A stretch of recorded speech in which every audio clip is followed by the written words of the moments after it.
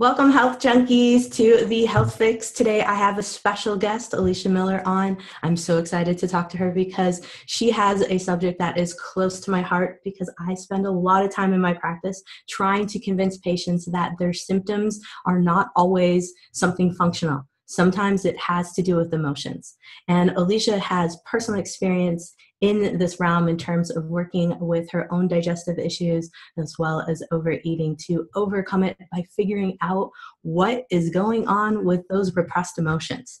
And so without any further ado, I'd love to introduce you to Elicia Miller here. Hi.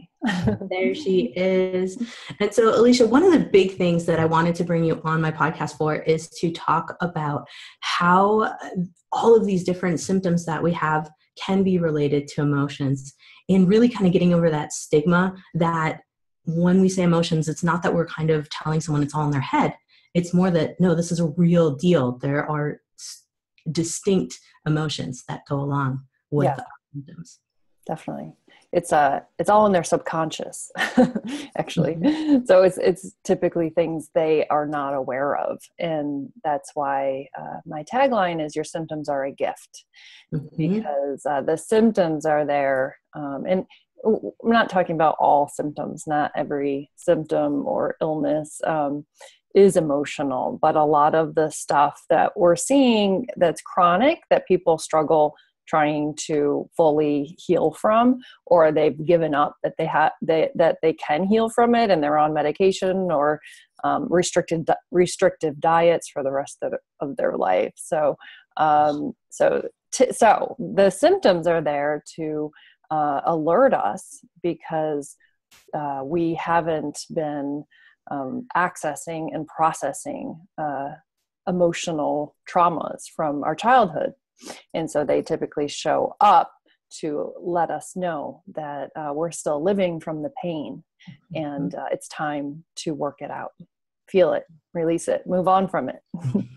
Absolutely. And this is, something I struggle with because, yes, I'm a naturopath, and naturopaths are known to, here's your suitcase of supplements, let's figure this out. And for me, I don't want to be giving people more supplements. I don't want to be giving people these diets where I can never have gluten ever again. I can never have X, Y, and Z. It just seems almost crazy to me.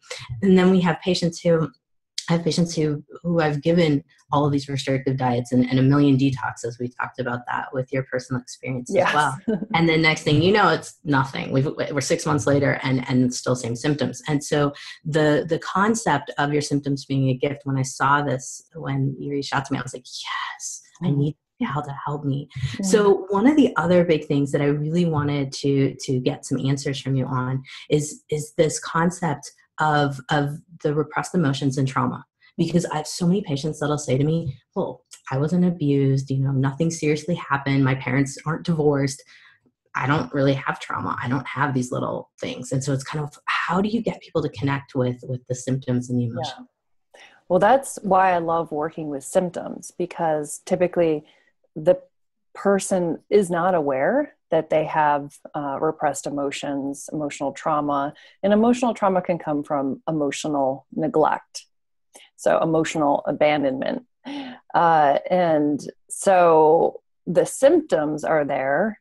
So at least there's something that's helping them, drive them to say, what is causing this? And then it leads them down this path of, I've already tried everything on the physical level. I've done the diet, I've done the supplements, what else could it be? And then it leads them to finally be open to looking at, okay, this may be emotional. Let's talk about it. And so we'll go into what has impacted them that they're not aware of. Most people, and that's a common defense from a child, is to make everything normal. Like that's just a normal thing. They love me and there's nothing wrong with what's going on. And so we kind of dive deeper. Like I'll give you an example. I have someone with Hashimoto's, and she said, when she first contacted me, I suggested, for her to work on this, go down this road in terms of the inner child work and processing out her emotions. And she said, well, nothing happened to me. You know, as a child, my parents were very supportive and loving. And so that's the typical thing that I hear. And then when I, you know, kind of go into, well, what was it like? And well, you know, my father always wanted me to be the best and to be, you know, above average. And I was like, wow, that's a lot of pressure. Like, what did you have to give up to always be the best? You know, and, you know, what emotions were repressed to push you to excel and be what he wanted you to be? You know, and that's just her father. And then you know, her mother, there was another dynamic where she wasn't able to be supported on an emotional level. It was more of her supporting her mom. And so that's very common. And most of the clients that I work with, it's they gave up their emotional needs to be loved and to make sure their parents were happy. Okay. Yeah. I hear that a lot. I hear that a lot, and definitely can resonate with a couple things, especially this need to please someone, the perfectionism in a lot of folks. And I find that when I explore more with my patients, I find that there is this overarching need to achieve, need to succeed, need to impress the parents. They might even be dead and they're still trying to impress this imaginary individual now at this point. And so what have you connected in terms of symptoms to this need to achieve, this need to succeed and drive, you know, push the limits? So that need comes out of a belief that I'm not good enough. So then that creates a lot of repressed emotions of how painful it felt, you know, how sad they were and scared they were and angry they are because they weren't loved the way they needed to be. And so then the compensation for that is, well, I need to prove and get other people's approval and make sure that I'm perfect, I'm achieving, I look perfect, you know, and all of these things. And so it's completely cutting them off from their true essence, their emotions, their intuitive guidance system. And so they're not connected to their body, and they're not connected to their body's signals of, hey, this is what I want, this is not what I want, because what's driving them is looking outside of themselves to seek, you know, the love and approval that they need to give to themselves. And that starts with listening to how they feel. So when they don't listen to how they feel, and they don't take care of their emotional needs, that typically comes out in physical symptoms. And what are some of those common physical symptoms? Because I know a lot of my patients, you know, well, everyone has gas and bloating. Everyone has this, or, you know, everyone has travel constipation, or, you know, I get a lot of that. And I think hearing a little bit about what repressed emotions are connected with particular symptoms, I think would be good for my audience. Okay. Yeah. And it's a great that you brought that up, because people normalize symptoms, you know, so, well, I thought everyone blew their nose when they woke up, and, you know, it just runs in the family, or constipation. So I take this. And so common symptoms are of repressed emotions and not feeling your emotions. Definitely a lot of digestion problems. So those can range from, just poor digestion, bloating, to diseases like Crohn's, celiac, candida overgrowth, things like that. Other symptoms, that I work a lot with people with candida. So candida overgrowth and digestion problems and rashes. Rashes are definitely emotional. Eczema, and then to things like Hashimoto's, hypo and hyperthyroidism. And so those are typically the common ones I work with, but I do work with anyone with symptoms, and there's always an emotional connection to them when they haven't been able to address it, on a physical level. Absolutely. What do you say to folks, and this is something I get commonly too, is I have a lot of patients who, don't really pay attention to their symptoms at first. And then all of a sudden it seems that they go through a stressor, or they have, for example, I just saw a gal yesterday who had a foot surgery that was a bunion surgery, something really basic, but she ended up with an infection. And then now it's tons of antibiotics, things of that nature. And she's starting to notice all of these symptoms compounding, and was diagnosed with Hashimoto's like a week ago, and never had anything like that prior that she knew of. Yeah. So what I have seen is that something will happen to someone to manifest the symptom of what they're experiencing. So Hashimoto's is, directly related to not knowing what they want, feeling hopeless and helpless. So these feelings and emotions are there. And then I see that things will start happening for them to manifest that condition. And like you said, it's like something will trigger it. And then, so it's confusing for a lot of people. They're like, oh, well, I probably got it because I was loaded with antibiotics, and yes, on a physical level that could be, but also, there's life is happening for us all the time. And so, life directed you to, your bunion, exploded so you can get antibiotics. So then this, and then it triggered that. And then bam, you have the manifestation of how you really feel. It's almost like the universe has a way of bringing the emotions and symptoms to the surface for us. Yes. In a big train wreck sometimes, unfortunately for some folks.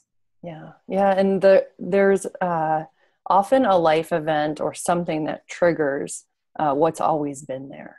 So I'm working with someone now who had a surgery for something. And ever since that surgery, she has anxiety, but the anxiety had always been there. So we looked at what the surgery was for and what the emotional reasons for that were, that triggered how she really felt. And it's just like, it was time for her to address it. I do believe we manifest things, and they get worse when we're not listening, and our souls want to experience, who we really are instead of what we've experienced as a child. Absolutely. Yeah. Absolutely. So I want to learn a little bit more about your process with patients, because obviously one of the big reasons that I wanted to have you on was because I definitely want patients to know about you and learn from you and be able to access you. Now, I know you have a retreat coming up, and I know you were talking about how group sessions are amazing for getting results. And I know a lot of my patients are like, oh, I'm not going on a Facebook group. I'm not doing a group, blah, blah, blah.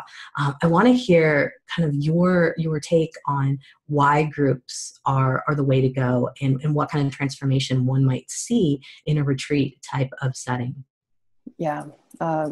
So I love group work. It changed everything. It was a game changer for me, the work that I'm doing and the results my clients receive through it. So whatever they typically don't want to do is what they need to do to get what they need. So that's what I continue to say in my program is like, whatever it is that you really don't want to do is what you need to do. And it's going to get you to where you want to be. So the group work, most people are not confident, not comfortable sharing, not being vulnerable. That's all of the reasons why they're experiencing what they're experiencing. They may have social anxiety. They have a lot of shame. They feel like whatever they say isn't right, perfectionism, things like that. So that's so whenever anyone says, well, I don't do well with groups, I say, well, be comforted that no one in this group is comfortable in it, but the comfort comes from relaxing into the safe space that I create. So on the retreat, I do with my friend and colleague, Janet Raftis, and we're both very skilled in creating a safe and loving space. Both of us have worked through, we've gone on the hero's journey and worked through all our shadow and darkness and our pain. And so we're able to hold a space to help people go deep into their pain. And we do it in a very loving and compassionate way. So there isn't any, I see, with some therapists and practitioners who haven't done their own emotional work, it can come out and not feel safe for, the clients to go deep and be vulnerable with them. So that's why, it is important for the leaders of a program like this to have already done the work themselves. And so what happens in the group, though, is they do feel safe, and there's no judgment. So whatever they say, so for the first time, most of them in their life, they can say whatever, all of their embarrassing things that they weren't able to tell anyone. And it's they're seen, validated, their pains validated. Then they start to shift like, oh, there isn't anything wrong with me. Oh, I had every right to feel the way, I do. And I help them go into those emotions they've been avoiding their whole life. So also they start to hear from other people of what they've gone through the group sharing. I'll point out what wasn't right and what they actually needed and what they didn't get. And then everyone else hears that. So what they get is exponential from the group sharing in terms of hearing and relating and then being understood and, oh, I'm not alone. Oh, okay. So they feel supported and they experience unconditional love, which is what ultimately heals them from their abuse, or neglect.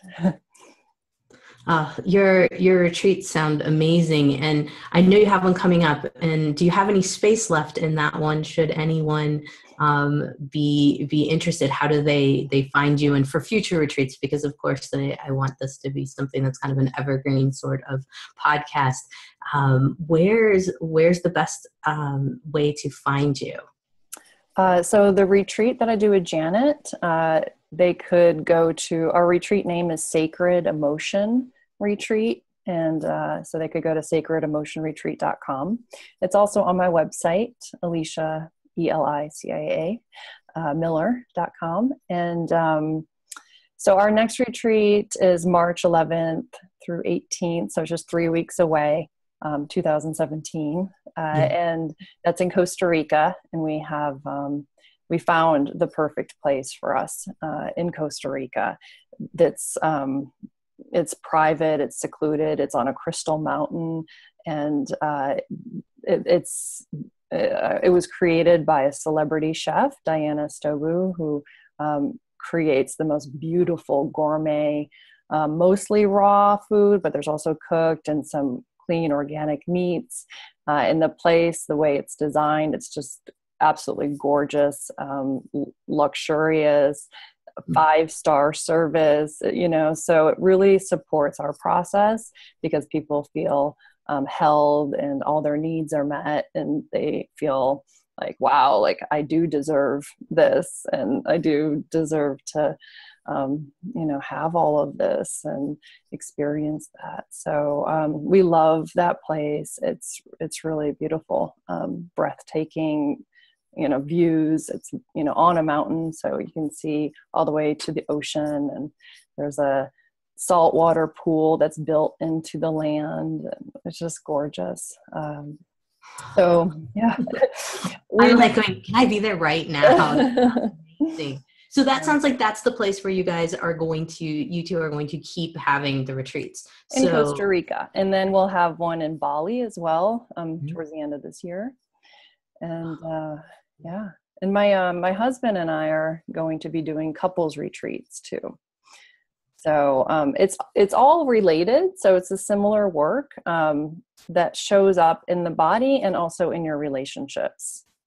So yeah, it's just, and that's huge, because I know you had mentioned to me some of your personal experience with going to the same kind of negative relationships over and over again. And I think a lot of people search out the same darn relationship over and over again. And that's so much part of the digestive issues, but almost, if I look at it, it seems that it's almost part of all adrenal fatigue, a lot of even going through Lyme, and some of the other conditions where they're really difficult to treat, chronic fatigue.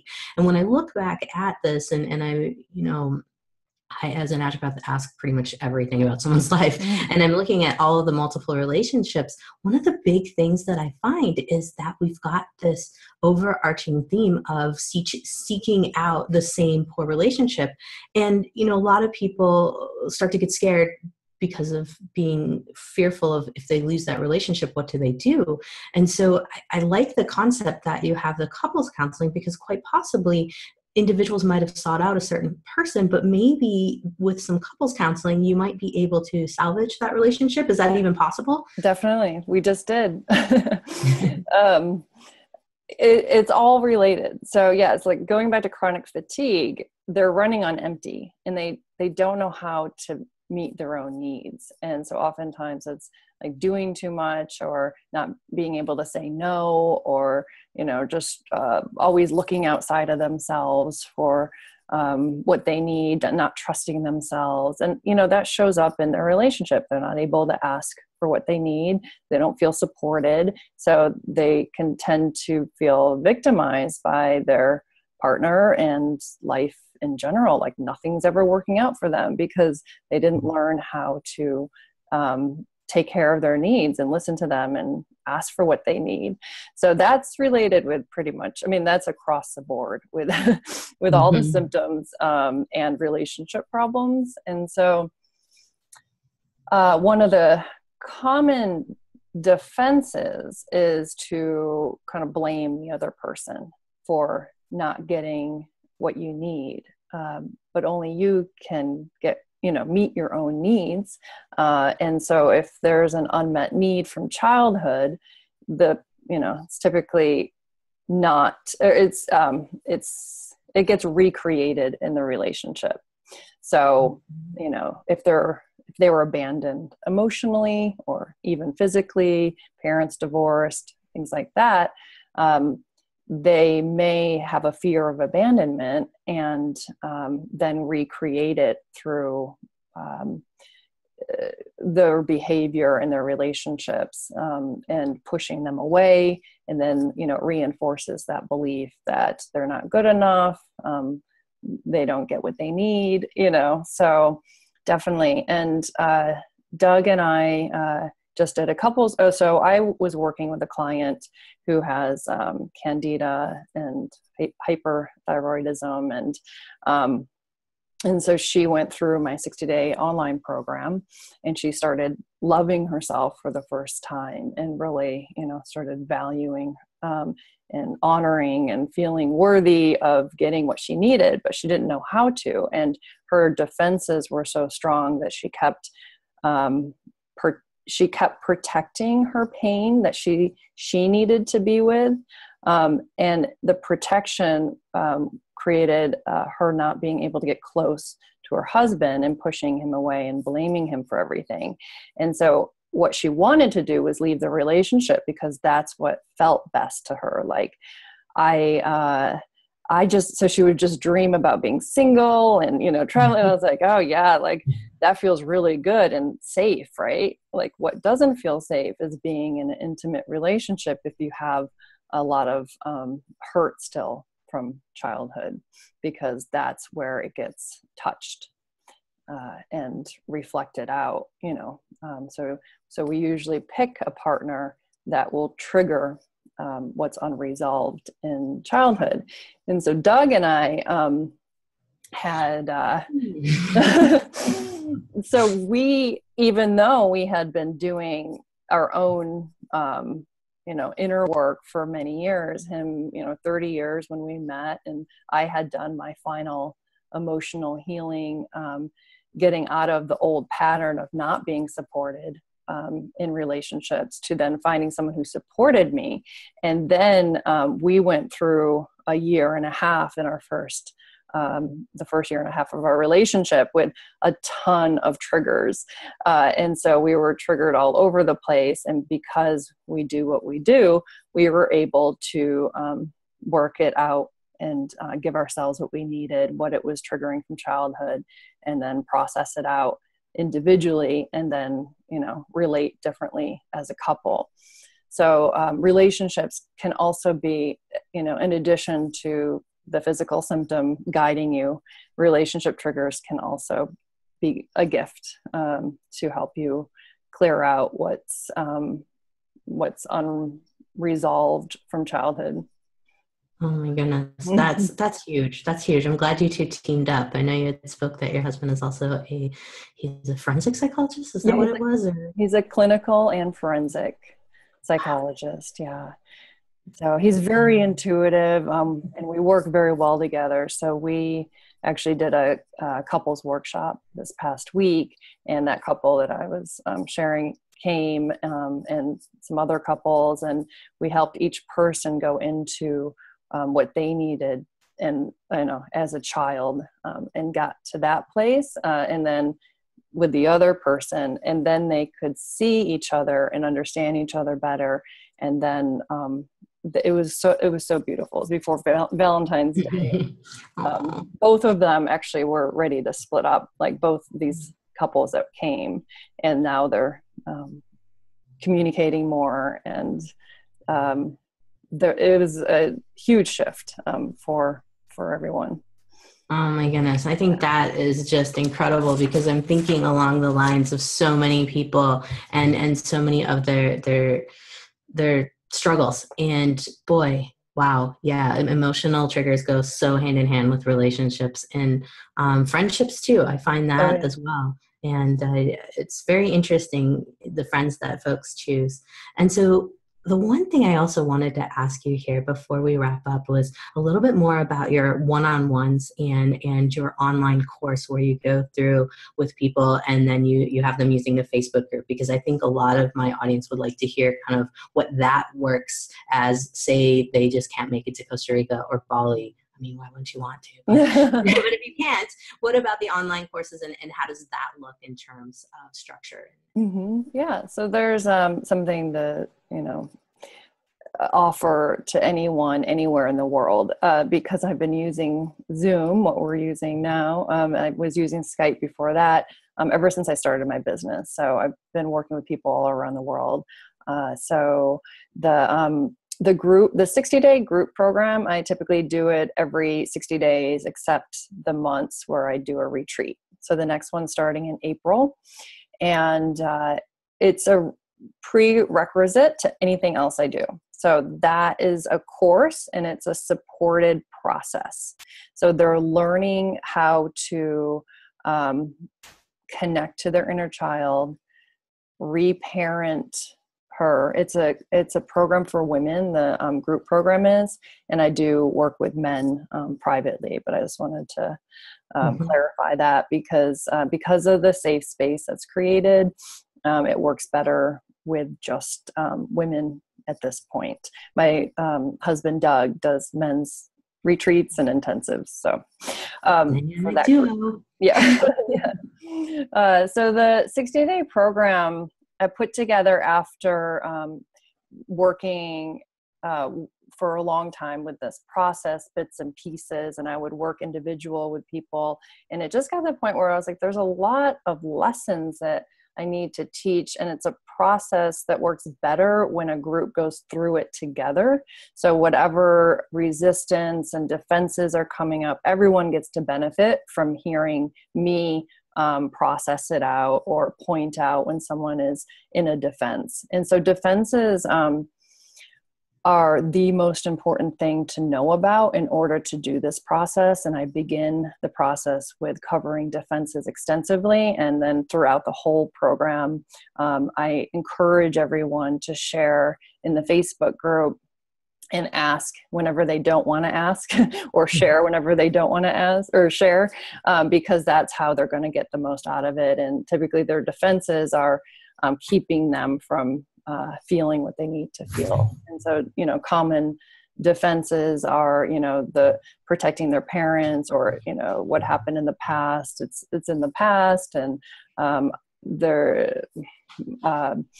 my childhood was okay. There was nothing wrong. Or jumping to forgiveness. Oh, I understand why they did what they did. They had a really hard childhood as well, which is, again, giving up your needs for theirs, and not acknowledging how things impacted you, even if they had the best intentions. And so that's, a common defense. Other ones will be, anger is scary, so I'm not going to get angry, or, because they were exposed to, maybe a raging parent, or their parents fought a lot. So the last thing they want to do is get angry. And anger is the most important thing to express in order to shift out of their patterns. And a lot of symptoms are caused by repressed anger. And so I teach them how to express and express their anger in a healthy way by themselves, so it doesn't come out at other people in inappropriate ways, and it doesn't get internalized with self-sabotaging behaviors. So anger is a big part of it, but it's not just about expressing their repressed emotions. It's about learning how to reparent themselves in a compassionate and nurturing way, of how to work with their negative self-talk and blaming themselves or feeling wrong, and then using whatever is coming up of how they don't feel like they're doing it right. Whatever their pattern is typically comes out in the process, and is exposed with the process. Like, I'm not doing enough, I'm not doing it right, and so I can help them connect to when they felt like that as a child. And so the process is so important to be supported and guided on a daily basis, because it's not like therapy is hard. Therapy is completely different. Therapy typically doesn't do this deeper emotional process, but also they're not being supported through whatever's coming up on a daily basis for them, which is really important to move through any resistance and fears, fear of failure, things like that. So I model in the Facebook group, as I support people, what compassion is and how to turn that within and develop self-compassion, which heals their shame ultimately. I love it. Yeah. I love it. Elicia, your expertise in helping people turn their symptoms around by looking at the emotions is amazing. And I'm really glad that you were able to spend some time with me today to chat about this. I am going to be signing up for your program as well, because I need this too. I think everybody can benefit. We all have our, let's say, shit literally in there, and working through it is huge. And for a lot of people, I think everyone can benefit from this. And so all of my health junkies out there on my podcast, I want you guys to go over to eliciamiller.com, ELICIA Miller.com. Check her out. She is amazing. And wow, I'm just blown away. And this is exactly what my patients need. So I think this is something that tons of people need. I'm going to definitely be sharing this every single chance I can. Thanks. Now, I want you to remind me of the website for your retreats as well, so everyone can check that out. They can find everything on my website. And so it will list retreats, programs. I have a new page that's going to be couples. So for couples, so Doug and I also offer private couples sessions online, using Zoom as well. So that's typically part of it. But I have a free webinar that explains, and I go over how I came about this work and how I put it together, and what ultimately healed me and freed me from everything. And we're talking symptoms, like your symptoms are a gift. What I realized is addressing what I needed to address using the model that I developed. freed me from not only my symptoms, but emotional eating and perfectionism and any compulsions and need to do something every day to feel better about myself. And it also freed me from codependent patterns with men and healers and friends and jobs and, things like that. So it really does. It's a core emotional healing, and it then improves every area of your life. It also helped me, and it helps all of my clients open up to their intuitive gifts and move into their purpose. So absolutely. yeah. No, and living your purpose is what it's all about. So I can't wait to see what else you've got coming up on the docket there, and how the couples retreats kind of play out. I definitely am excited to tell folks about it. Thank you so much. Thanks, Janine. It was so great to talk to you. I'm so happy that you are giving this information and that you get it and you understand how this is needed for everything else to really shift. And people need to do their own healing, as well as getting the support, from a naturopath. And, we need everything, but we also need to give it to ourselves. Yeah. Absolutely. Yeah. You gotta take care of yourself first, and that's important. Mm-hmm. Thank you. Yeah. Thank you.